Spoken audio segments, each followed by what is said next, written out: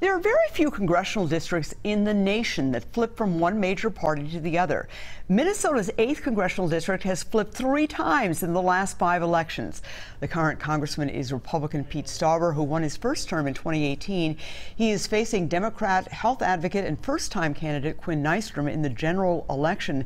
The 8th is a sprawling district that includes the Democratic stronghold of Duluth, but also goes up to the Canadian border and down to the south to the Twin Cities exurbs of Princeton and Cambridge.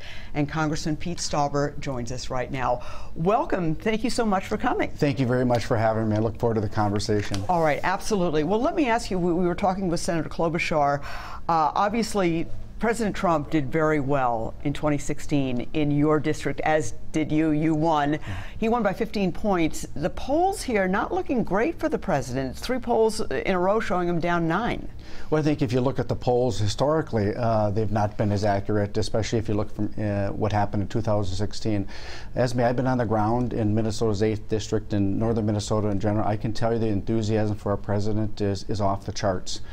We have mayors in the district. 8 mayors have supported and have endorsed President Trump. You know, President Trump is about jobs and the economy, that the blue-collar worker, middle-class families, and it's resonating up in northern Minnesota. That's who we are, and really fighting for our way of life. Right, and so you're seeing the enthusiasm for the president there. Are you expecting a sizable turnout in the 8th, because Republicans statewide are counting on the 8th congressional district? I am. I believe the enthusiasm in the 8th district for President Trump and his reelection is, like I say, off the charts. We've been to community events. I was in an event in Walker, Minnesota just last evening. There was 300+ people there at an event here. A couple of the elected officials speak and supporting our president. This is really unprecedented in the 8th district. All right.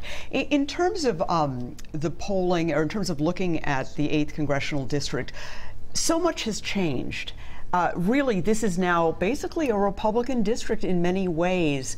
What do you think is driving that, and what has changed? Well, I think that for me, I'm fighting, like I say, for our way of life. That's about the jobs in the economy. We're looking at the mining opportunities, not only iron ore, but copper, nickel, and of course, Enbridge Line 3, bringing manufacturing back to northeastern Minnesota, making sure our farmers are taken care of. I'm a small business owner myself, and let's look back. You got a hockey store, right? Yes, yes. Duluth Hockey Company. Yeah. So I figured to put a plug in for that. Yeah.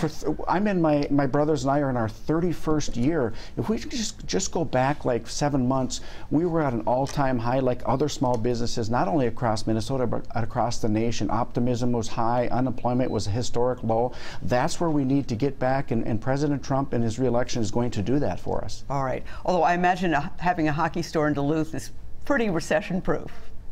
Well, actually, when the COVID hit in March, that's playoff time, and everything was canceled. That's true, so for the boys, yes, yeah. absolutely. But I will say that if we can get off subject, for the NHL is back, and it's a great game, and Lord Stanley's Cup is being fought for as we speak. All right, there you go. One of the things that's so interesting about the 8th is that you have picked up a string of union endorsements, and you are the Republican candidate. What's going on there? Well, I think that it's about the jobs in the economy. And why don't you list off some of the union endorsements? Well, we've had the 49ers, the carpenters, the Teamsters, the pipe fitters, LIUNA, U.S. Chamber of Commerce, National Federation of Independent Businesses. It's all-encompassing, because that's what I'm focusing on. It's the jobs in the economy and doing right for the men and women that live, work, and play and recreate in Minnesota's 8th congressional district. All right, in terms of this election, one of the things that we're going to be seeing is early voting, and then also votes collected even after the election. Are you concerned about that in terms of election security, and also concerns about the post office, which this administration has talked about making major cuts in?